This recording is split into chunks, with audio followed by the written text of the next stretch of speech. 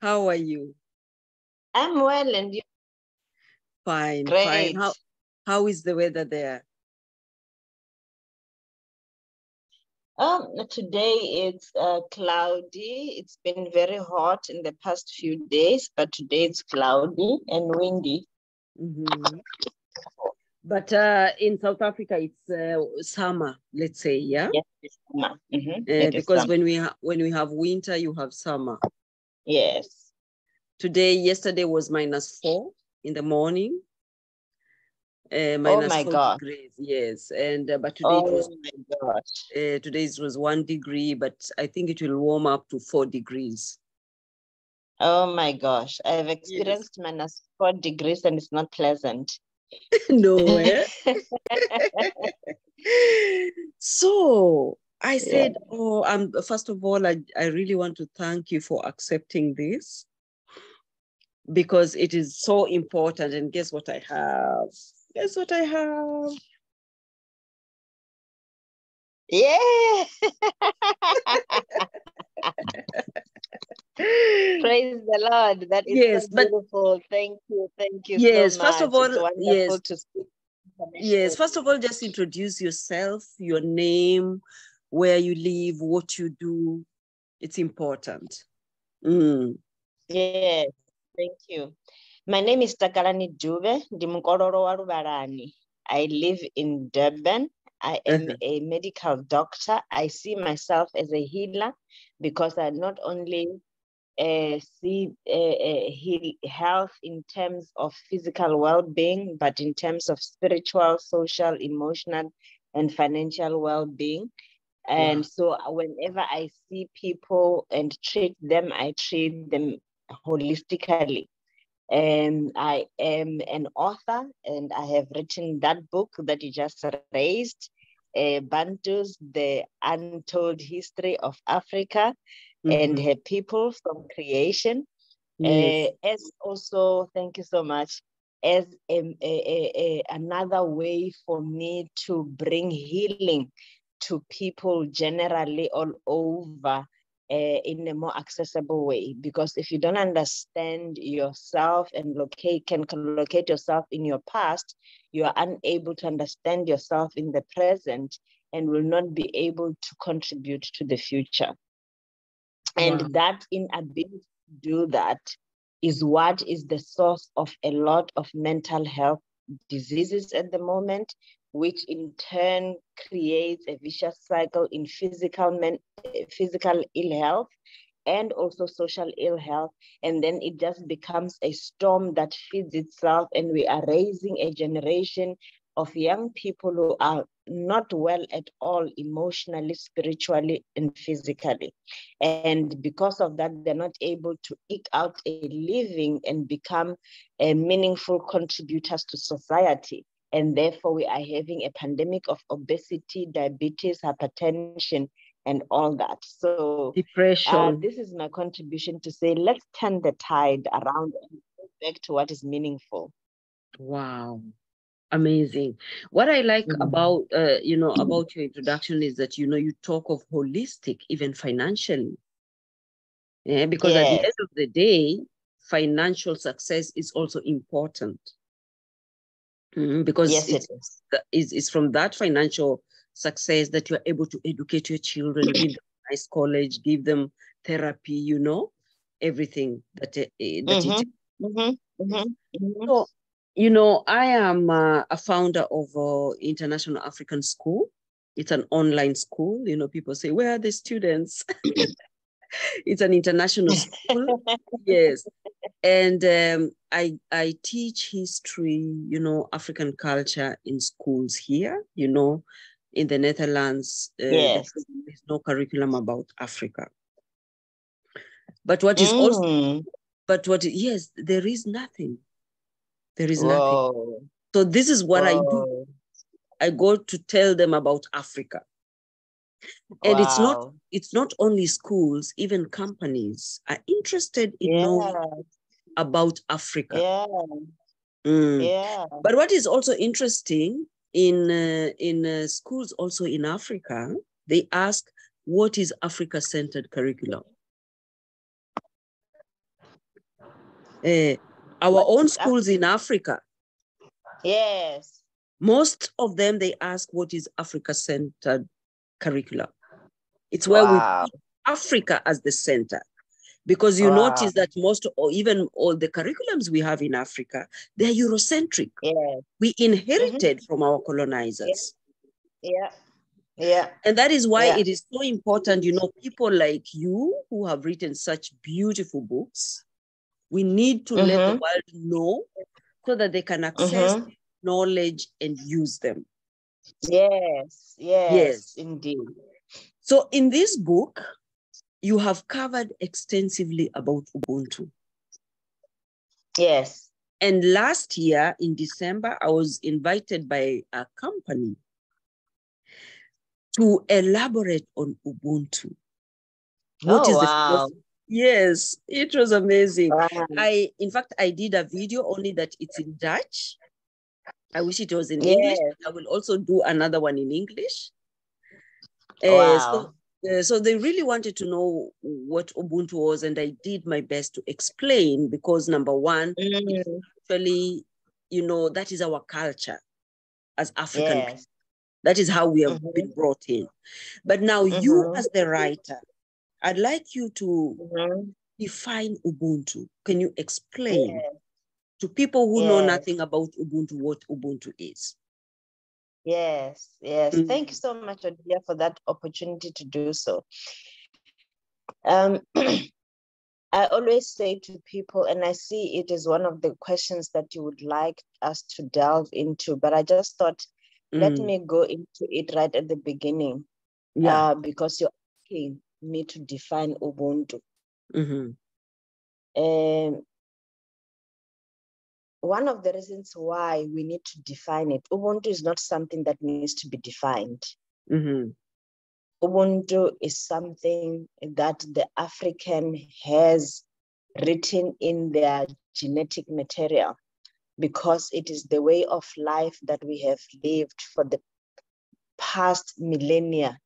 My father would say ad infinitum, into the past. This is how the African, finding himself on earth, has been able to recognize himself within his natural environment and recognize that he is not only a physical being, but also a spiritual being that interacts in both the dimensions, the visible and the invisible dimension. And so they have gathered knowledge over the millennium, and they have lived out that knowledge and that wisdom and socialized their children in that wisdom and knowledge over thousands of years until colonialism. And so it is, if you go to any African person whose genealogy has not been disturbed by colonization, they immediately know how to be Umuntu to another Umuntu. They immediately know how to do that. In the greeting, in the recognition of another person, in their speech with another person, they know immediately how to do that.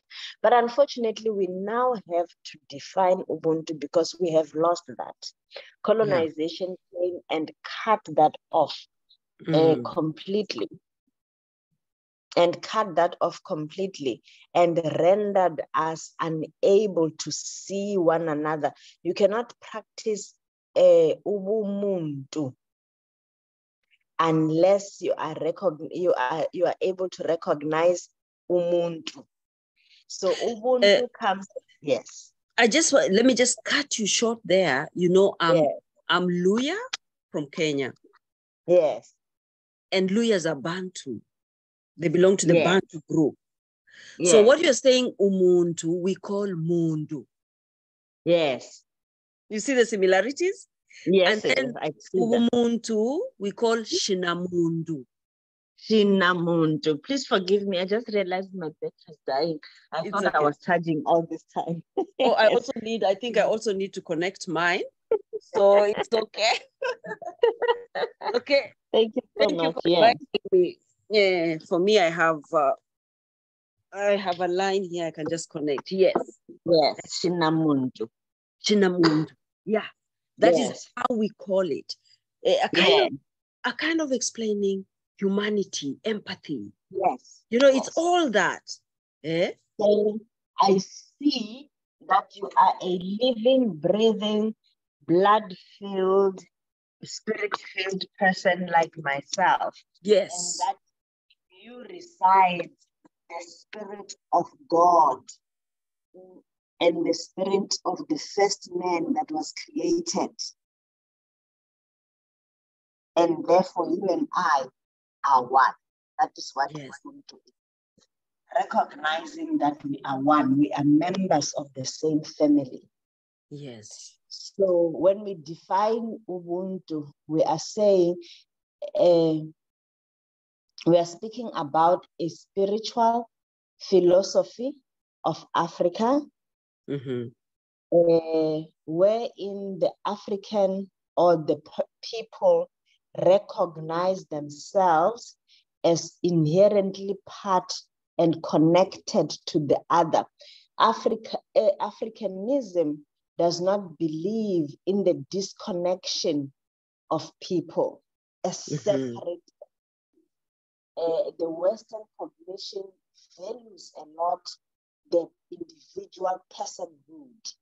I am myself and I belong to myself and my emotions. Everything about me is me, me, me.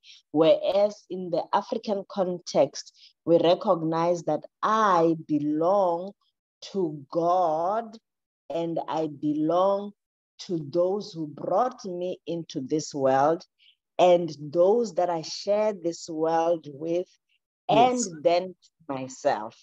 Yes, exactly. Yeah. And so if I recognize that, as we have lost Ubuntu, as we become Ubuntu, I don't know, the sound is a bit... I think I had my hand there. Can you hear me better now? Yes, now I can hear you better. Yeah. Oh, sorry, I had my hand on the speaker, I think. So as we become, as we grow in the process... Again, lost. Again, lost. Yeah. Let me make sure that I'm on Wi-Fi. Yes, I'm connected. Let me switch off the data. Now I hear you well. I think I was streaming over data. Okay. I was probably streaming over data. Yes. That's much better. Yeah. Okay, thank you so much. Yeah, so as I grow in my process of ubumuntu, of becoming umuntu, coming into that mental and spiritual recognition of me being an integral part of the whole and not the whole by myself, then I become umuntu and I begin to show attributes of Ubuntu. And those attributes are attributes that recognize me in the center of the universe as part of the whole, with the upward, outward, and inward postures. Yes. Yes. Actually, you explained so well in the book about upward, inward, and upward, outward, and inward postures. Yes. Can you explain a bit about the upward? I know is, the spiritual being of yes. Yes. So we recognize that we are part. We did not create ourselves. Yes. And that is upward posture. That is the upward posture. The upward posture is a posture in which the person recognizes that they did not just become. They did not evolve and create themselves and become a someone or something or a power or an entity, however you want, your mind can conceive it. Because what makes it difficult for us to interact with the spiritual is the blockage of the mind. Yes. The mind cannot comprehend the depth of the invisible dimension. And therefore, we find words fail us. Therefore, most of us just go to that place where we call the divine God. Mm-hmm. And it is that place of recognizing that God created, a loving God created human beings. He created us in his image to do his will on earth and to fulfill a certain purpose.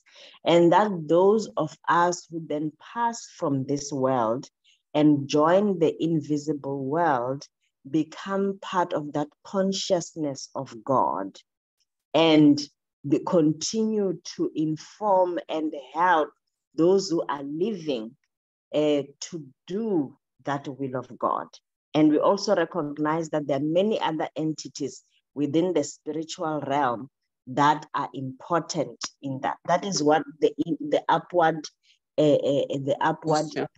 posture of Ubuntu is, the recognition that first and foremost there is an invisible dimension up, which is senior or upper than the physical realm, and which is more important than the physical realm. And that really explains why Africans everywhere are spiritual. Yes. You'll see even in America, the people of African descent are all spiritual people. Yes. Yes, we are spiritual people. And the outward posture. The outward posture is a posture wherein we then recognize, now that we know who we are in terms of that, we recognize that there are those around us, connected beings around us. Around us, yeah. Our living parents, our siblings, our colleagues, our friends, our neighbors. Yes, our neighbors, those that work, our employees, our employers, all those people become part of the outward posture wherein we are readily available to be of assistance to any of them. The African looks to be the solution at all times. We look to be the provider at all times. We look to be the ones that can embrace and bring help to the next person. And that's our outward looking. So we are always, forever, our eyes are always looking to see who is immediately around me that needs help. How can I be of assistance to the other person? And that requires our inward posture to be intact before we can go to the outward posture. Exactly. So when we are fulfilled in our inward posture, in our recognition of who we are and the wealth that resides within us, because it is from a position of wealth that we're able to give. And the African, the concept of poverty is a Western cognition. Yeah. The African has never seen themselves in terms of wealth or poverty. We always have enough. Yeah. We're always at a position and a place of having more than enough. And that is why we even have sayings in our proverbs. In Luvenda, we have a saying that Bana ba mutu ba what is share? I'm forgetting my language. They share the head of the locust. So at the bare minimum, when I have nothing else, I can catch a locust. And I know I can eat a locust. And even if that locust, I had eaten everything, there's still the head. I can still share the head of that locust. So now, you know, you've talked about the outward posture. You've talked about the inward posture. Yes. And these are the clashes we have internally when we come here. Because, you know, when you talk about inward posture, is identity. Yes. And I will give you an example of myself. When I came to the Netherlands, you know, I came here because I had a partner. So I came to build my life here and I started working. And up to now, I worked, you know, I came with my African Ubuntu. Yes. But the reality was so different in the workplaces. And even up to now, in the Western world, you will never hear anything private about your colleague. They don't share. Sure. They only share work.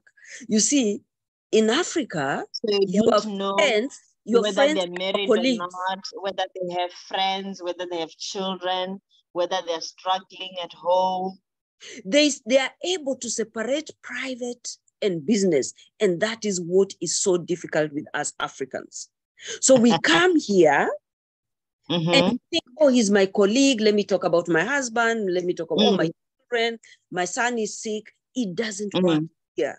And colleagues don't visit each other at home. And when you experience bereavement, nobody comes. Nobody comes. Unless you write an invitation. Here, you don't just go to bereavement. You have to be invited. You have to be invited. My neighbor, I'm house number 8. So the next house is number 6. You know, we have even numbers on the left and odd numbers on the right. So my immediate neighbor last year, in July last year, I had a magazine and I wanted to share with a lady I know. I know this lady, she works with the funeral service. So she said, oh, Odilia, I received your magazine. Thank you so much. But in April, I was at your neighbor's. I said, huh? This is July. She said, I was at your neighbor's. I said, what? Because, you know, if you hear she was somewhere, it's not good news. I said, what? She said, yeah, we buried her in April. I said, you don't mean it. My immediate neighbor. I said, you don't mean it. Yes, she said, your neighbor, the lady. I could not believe it. And none of us here knew. So I told my husband, do you know our neighbor passed away in April? She said, are you sure? So I shared with our other neighbor. I said, oh, I remember in April, I saw well-dressed people in black in suits. So it must have been that period. So this lady has been sick the whole day, you know, the whole time. I think she had cancer. We don't know. We are not told she dies. We are not told she's buried. We are not told. And this is the reality in the Western world. And I ask myself, what is richness? What is wealth? What is wealth? So anyway, I just wanted to cut you short a bit to explain to you the clash that we experience with our Ubuntu. And we come here, the reality is so different. And like this organization that called me to explain Ubuntu, it's a care organization, you know, they care for the handicapped people, sometimes the aged, and they are trying to teach their people that neighbors can also care for you. You don't have to take your you know, physically challenged child or spiritually child, you know, handicapped child to an institution. Or your aging parents to an institution. Yes, because the community, you know, the way the African community was set up, we took care of our own people. And for me, it was amazing to see that while we are busy killing our Ubuntu, which is actually wealth in itself, The Western world is now grappling to understand how the African handle their issues. Yeah, yeah. How can they, in what is seen as poverty, continue to thrive? Yes, yes, Mm. yes. So, so I cut you short, but you may continue with your explanation about, the outward and the inward. And especially inward, I really want you to talk about the inward posture of knowing who you are. Because remember, we have also people who have come from Africa and they have come here and they have children, and these children are struggling on who we are. How people of African descent ground themselves. They are. Because it's a very big problem, especially for actually all people of African descent who live out of Africa. Yes. So how can they know who they are? Where can they lean on? Because it's the leaning on in knowing who I am. So in the inward posture, the African recognizes that they're not alone. And there's your leaning on. Because when you lean on, you're not leaning only on inanimate things, that cannot answer back, that cannot really give you, although when you are really deep, even inanimate objects can give you that support. But at a superficial level, the animate understanding that you are not alone. You are not alone. You are part of an entire community, visible and invisible, and the visible people you can give to and you can receive to. It is strengthening ourselves in understanding that the love of God, we don't depend on our own loves. Our own love can fail us.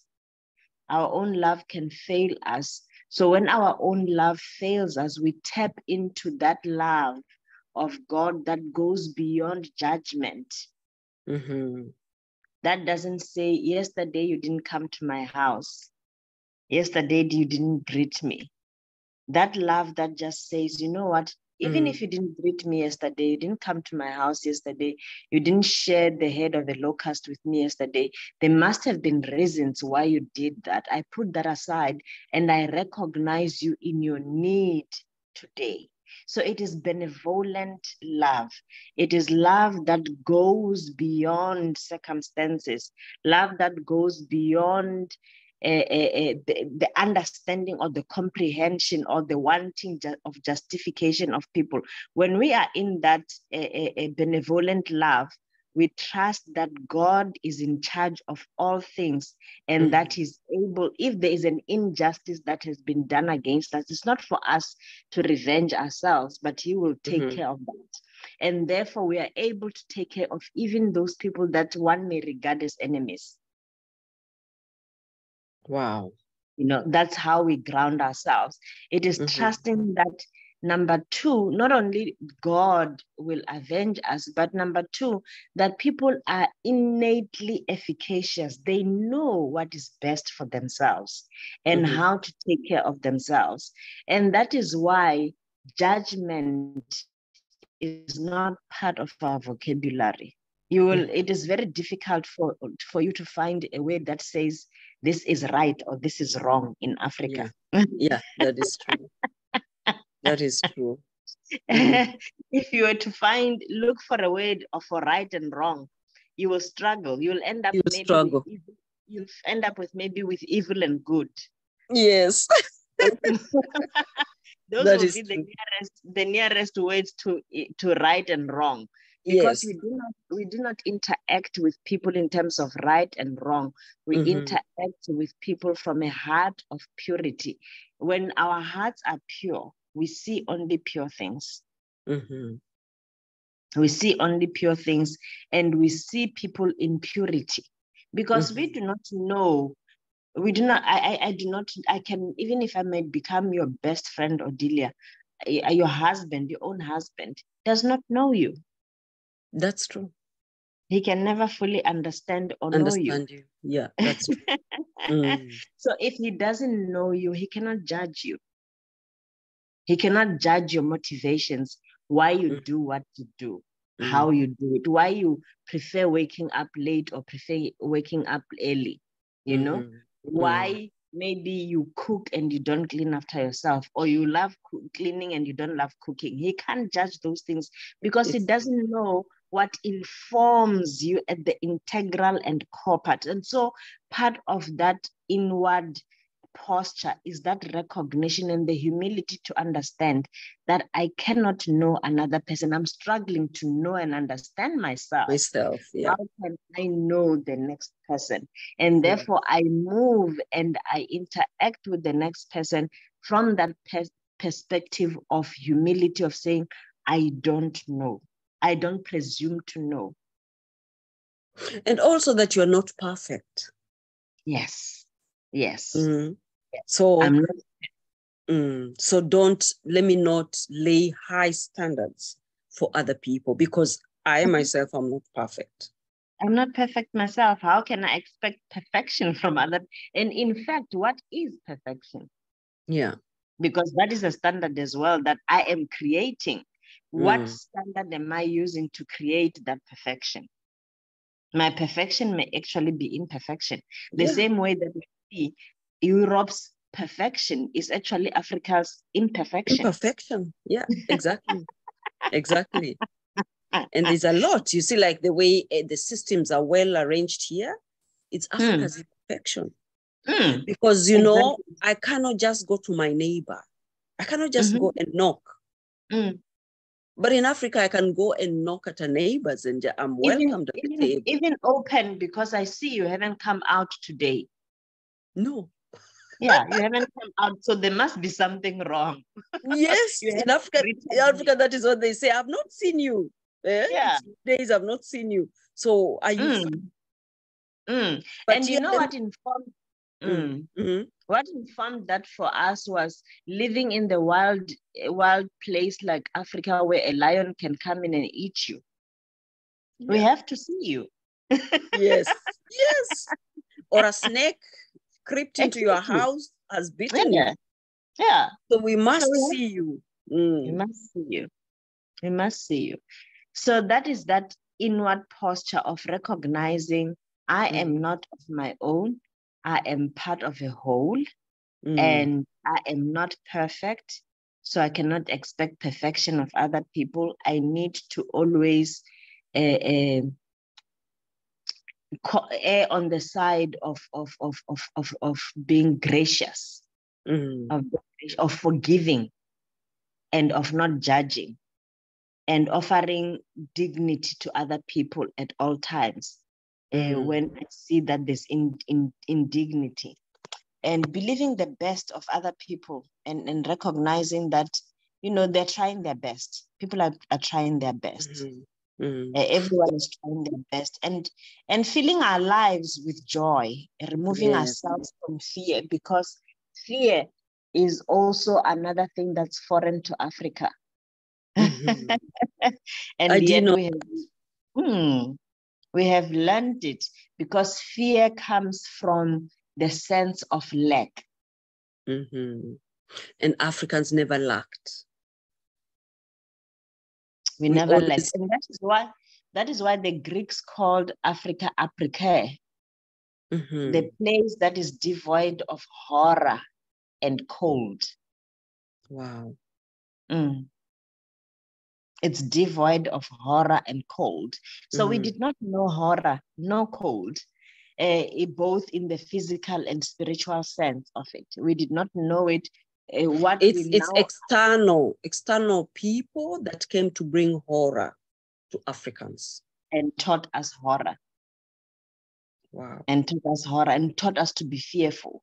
So that when you approach another person, you're no longer approaching them with the joy of, oh, another person, you're like, there's a person in front of me. So people have become animals. I remember when I came to Europe, you know, where I live, I think we're about only 5 people. So anytime I saw a Black person, I was so excited. And I said, oh, hi. And I'm saying, hi. And I'm wondering, what is it? Because I would be so excited when I meet a Black person. But I received very cold shoulder. And I'm wondering, what is it? So I learned quickly that not every Black person is excited to see me. And that is very interesting. That is because those have been more, it's people who have completely lost their identity. People who are maybe second, third generation African in Europe, and they've become completely European in their thinking. And sometimes, even if you were to ask that person, where do you come from? You know, in Africa, where do you come from? They are quick to distance themselves from that African connection. No, I come from here. My parents have always lived here. We are from here. You understand? And so you can see that there is that thing of, why do you think that you and I are the same? Yes, yes. It is even, I don't know whether you followed, it was wild news where one of the royal family members in the UK insisted on asking a lady who, I think the great grandparents came from Jamaica, and she kept asking her, where do you come from? I don't know whether you saw that.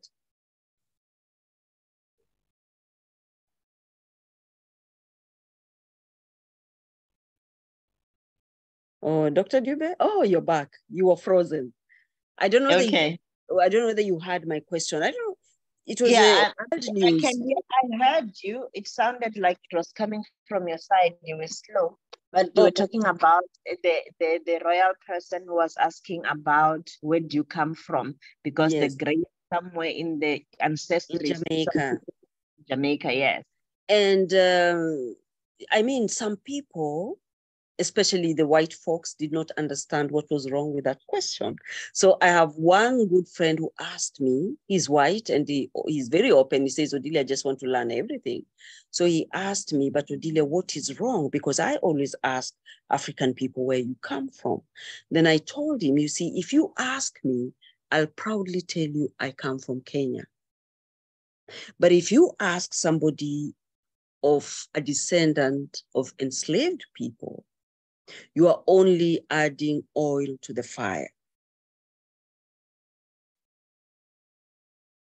Hello, is it me who is gone? I think it's you. Yes, you think so? Let me check my Wi-Fi. I think it's you. Okay. So anyway, but let's... let's continue in the meantime.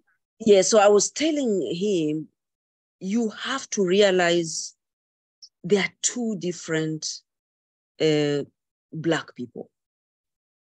We have the Africans who know their heritage, where they come from, and we have our sisters and brothers who are stolen, whose identity was taken, whose languages were taken.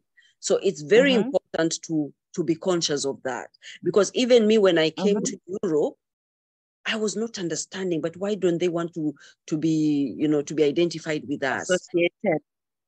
Yes, and one of them, who looks exactly like me, told me I'm not African.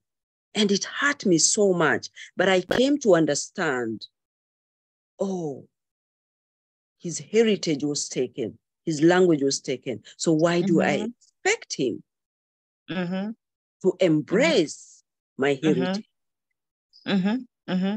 So the identity issue is huge. It is. It is.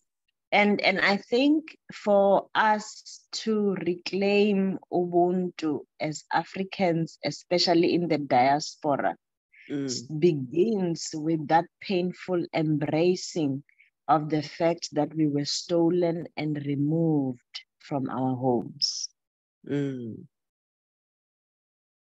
And to recognize that even if we do not know where home is, but we are by virtue.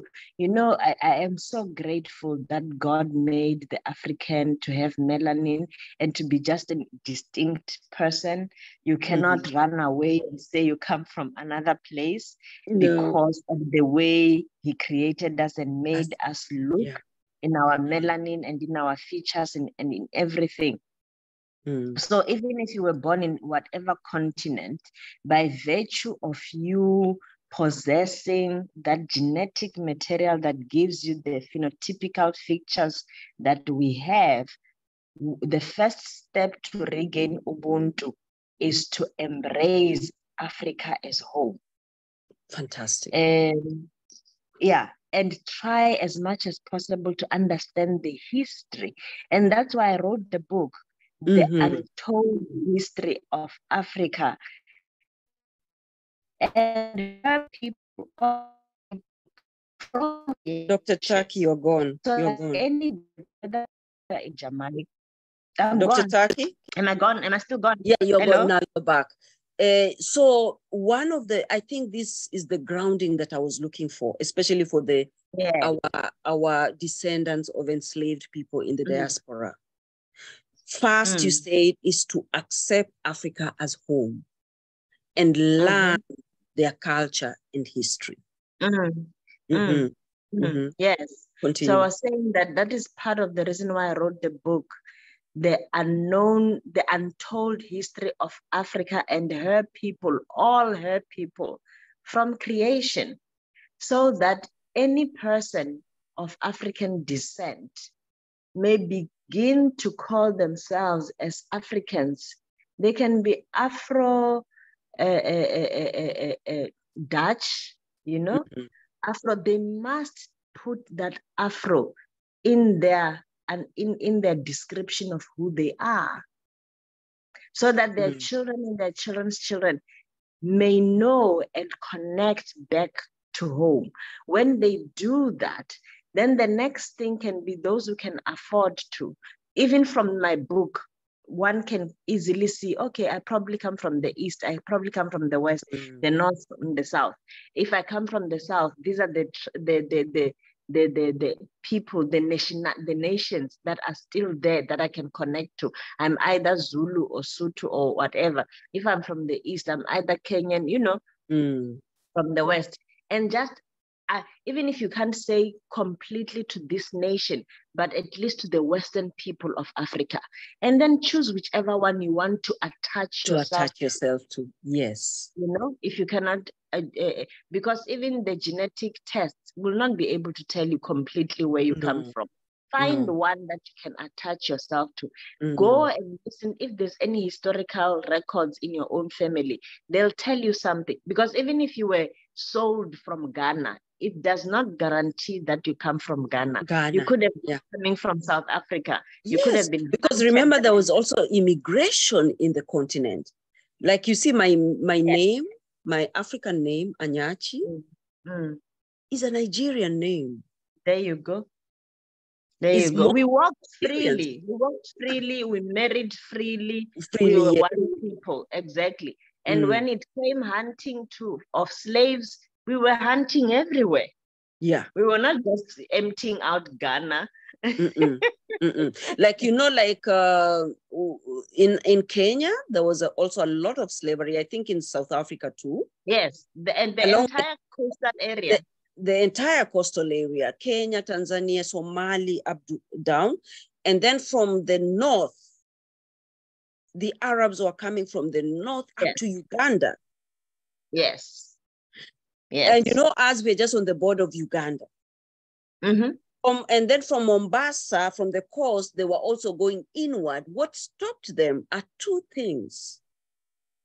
The Maasai were very fierce warriors, and the lions. That is what stopped the Arabs to really go into the interior of Kenya. But you can imagine if people were coming from the north and others are coming, they could have emptied Kenya. And completely. So what you have as a people in Kenya at the moment, you would never really know where they come from, because they're being pursued from every angle. Exactly. And in So our it folk is- tales, you can see that, where children are being told, don't talk to strangers, you'll be stolen. You can see that also in our folk tales. Exactly. Yes. Exactly. Dr. Tabi, I'd like you to talk on this topic of forgiveness because it's an important part of Ubuntu. Yes. And what I realize is that especially we people of African descent, we hardly forgive each other and mean it. Mm, mm, That mm, is my mm, experience. mm, That you can mm. tell somebody, okay, I got it wrong. Forgive me, let's move ahead. But they block you. Mm, mm. Yes. And unfortunately, that's a new and strange phenomenon. And it is easier to hate someone of your own nation than one from the oppressive nation. In fact, you would project your anger at your oppressor onto your own brother and sister because they are easier to hate. The oppressor, you feel disempowered to have any emotional connection towards, except that of in the Stockholm syndrome of admiration, in fact, because, this person has this much power. When I grow up one day, I want to be like them and have that kind of power. So Ubuntu, the integral part of Ubuntu is the ability to forgive. And that ability to forgive, again, comes from the understanding that because we did not create ourselves, we are created by God. It is for God to avenge us where we have been wronged. So we can quickly and easily let go of a wrong done against us and love the person, because when you understand the vengeance of God, you understand that, in fact, without your protection, that person is going to suffer. If God were to truly avenge that person, they would need somebody to speak on their behalf. They would need somebody to speak on their behalf. So when you forgive someone, you are releasing it to God to handle it in the best way that He knows can handle it. And you set yourself free from that emotional baggage of always remembering, you did this to me, you did this to me, you did this to me, and trying to figure out, how can I get back on against you? How can I repay you for the evil that you have done against me? And that lack of forgiveness within an African is where you see the complete loss of Ubuntu. Because the African was able to forgive, isn't it? Yeah. Before colonialism. When the African cannot forgive, you must know that person has completely lost the barometer of Ubuntu. Either they were never taught Ubuntu, that lineage, that genetic coding has ceased from their system. For generations in their family have not experienced Ubuntu. Because for Ubuntu, we are, as I have explained, number one, you don't judge. Number two, you understand you're not perfect.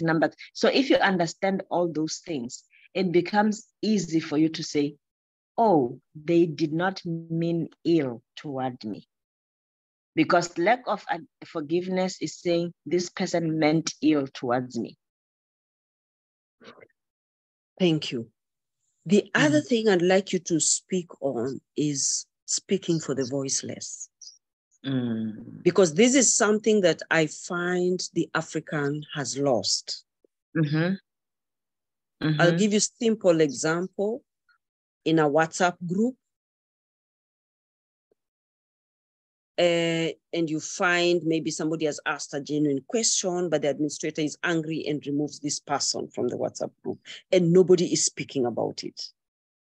So I feel like the African has also lost this voice of speaking up for people and saying, hey, but I saw this. And I think she did not mean the way you think. Yes. So I think it's also part of, recognizing yourself. Definitely. You see, the power of Ubuntu, or Ubuntu was powerful or is powerful where one is not oppressed. Once there is oppression, it becomes difficult for people to live within the authenticity of Ubuntu, because then they are also afraid of being the next victim. Exactly. I'll give you an example. I remember when I was, I think, 18, I was in a public vehicle. In Kenya, we call matatu. And I was traveling from one city to another. And in one part, it was a forest. But of course, there were few houses. It was really not densely populated. Most of it was a forest. And on the road, we met two men who were beating up a woman. Sure. And the woman was bleeding. And the woman ran in front of the vehicle and cried, help me. I'm being killed. And one person the driver really wanted to stop and said, let's help this woman. And other people said, maybe this woman is, one of them is their husband, which could have been. And she's being disciplined. So do not interfere with people's private affairs. And the driver went away, and we left that woman being beaten by two men. I have never, that image has never left me. And I've always asked myself, why did we leave this helpless woman beaten by two men? She was bleeding all over. She was, and we drove. I mean, this is a taxi full of about 16 people. You could have easily stopped the men. And most of them were men.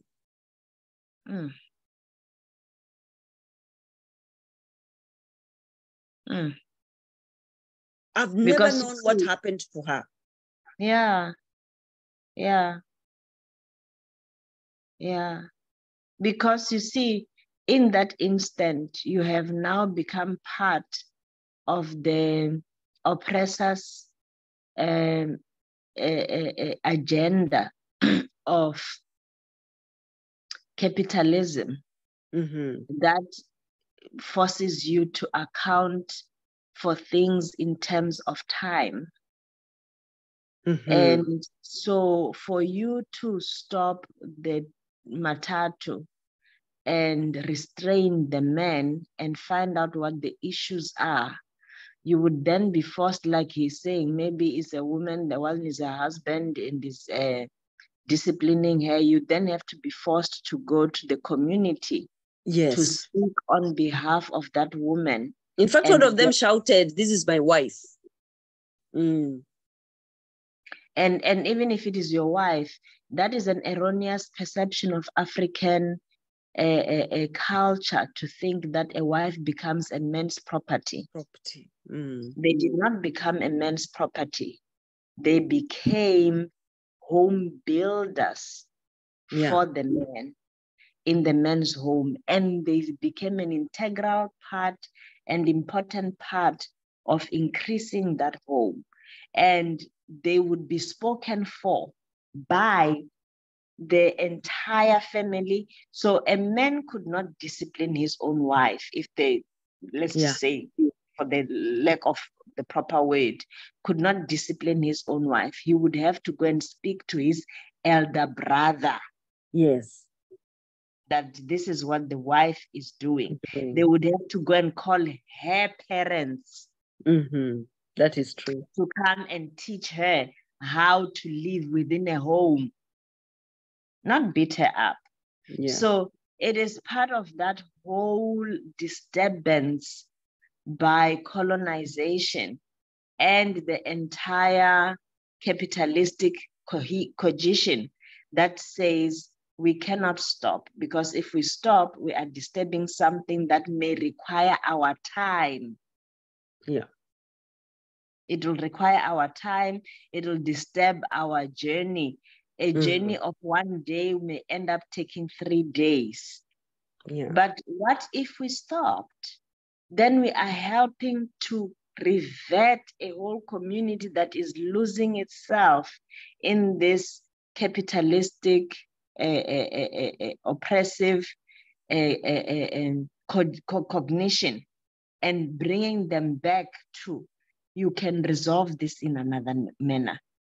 That is why in the Bible, Moses wrote a law: if you do not want your wife anymore, give a certificate of divorce and let her go, because this is what was preventing that 2 men will then beat her up. Yeah. So it is that thing. Why we do not speak for the voiceless is because we also don't want to become a victim. We have sold ourselves to capitalism so much that our time and our standing in society is more important to us than Ubuntu. Thank you. But one more last explanation I'd like from you. I think you saw what happened in the US where Black police officers beat up a young Black man. I haven't. You haven't? Oh my God, it was all over in the news. When was this? I think because they buried him last week. Oh, I was away. I was on holiday last week, so I was completely off. Yeah. Which is good. But 5 police officers, Black police officers. 5 Afro-descendant policemen. They beat up a very young man. Afro-descendant man as well. Wow. I think he was 29, very thin, small. He's not like, he's not well built that you would be scared of her. And I cannot understand why none of those police officers said we are doing wrong. But they beat him thoroughly for nothing. And is you that do know syndrome. There you go. I wanted to say, you do know that it is part of that whole, the entire Black Lives Matter movement was built on police brutality, and it has thus far been exclusively white policemen beating up and or killing Afro-descendant men. And I'm sure there is pressure within the police force to show that it is not a racist issue, but it is just a crime issue. And any policeman confronted with crime or the suggestion that there is crime will respond in like manner. So now you've completely closed off and hidden the true racist agenda within that by saying, see, even Afro-descendant policemen kill and murder their own. Because I've never seen where 5 white men have beaten up a white man. Exactly. It has always been 1 or 2. A white man, even an Afro-descendant one, it has never been 5 of them. It has been 1 or 2. It has never been 5. So what brings on this dog pack mentality? What brings it on, except for us to be seen as a policemen who are doing our work, and we see no color. And even if it's an Afro-descendant person, we will take them. And you don't understand it. How do you beat that person up to a pulp? You are enforcers. Why don't you cuff him? You mean five of you cannot cuff one person? Cuff one person who is harmless, who is not armed? Yeah. Thank you. When Africans are, when oppressed people are in institutions created by the oppressor, they will do their best to disown their own, so that they can be accepted within the courts of the oppressor. Unfortunately, and that's when that is the loss of Ubuntu. Lost. Yes. We want to say the word. That is our conclusion, that we are losing our Ubuntu, and we need to bring back Ubuntu, because this lack of Ubuntu is also destroying our own children in Africa in education. You know, I have a program called Global Classroom Exchange, and I have a partner in America. So we bring schools. We have some schools from South Africa. I really don't know which province. I will find out and let you know. So there's schools from South Africa and schools from Kenya. Yes, and Ghana will be joining us. And actually we do storytelling, and then we discuss the principles of life, like like Ubuntu, like. And yesterday we had a fantastic class with the South Africans. And so we asked them, in this story, what are the problems? So they mentioned the problems. So we asked them, what main problems do you have in your school? Because we want them to relate to their own environment. And they said substance abuse, vandalism in school, bullying, and a lot of teenage pregnancy. And so we want to help them do a campaign for their school and change their school. So that is the aim. Wow, of how will they because the students have to do it themselves. Yeah, what principles of Ubuntu can they use to create those campaigns? Yes. So actually we need to talk about Ubuntu in schools. Because it will reduce the bullying. It will reduce vandalism. You see yourself as the other person. How do you beat yourself up? Even in teenage pregnancies. Yeah. Because all these are violations of the other, because you don't recognize the other as part of yourself. Yeah. Thank you, sister. Thank you. Thank you so much. I don't want to take more of your time. I really appreciate. And I will send you this recording. Moraro. Moraro is peace to you. Thank you. Asante. Yes. Okay. So let's continue becoming Abantu. We continue becoming Abantu. Yes. And Abantu means people. People. Yes. In my language, we say Bantu. Bantu. Amen. Do you speak Zulu? Which is your language? Ruvenda. In Ruvenda, it's Batu. Wow. Abantu is Zulu. In Venda is Batu. In Luya, Kenya is Bantu. In Swahili is Watu. Watu. Yes. Because we are one people. Because we are one people. Thank you so much. Thank you so much, Odilia. It is wonderful. Mukololo wa Lubarani. Mukololo wa Lubarani. That means I am the princess of Lubarani people. Wow.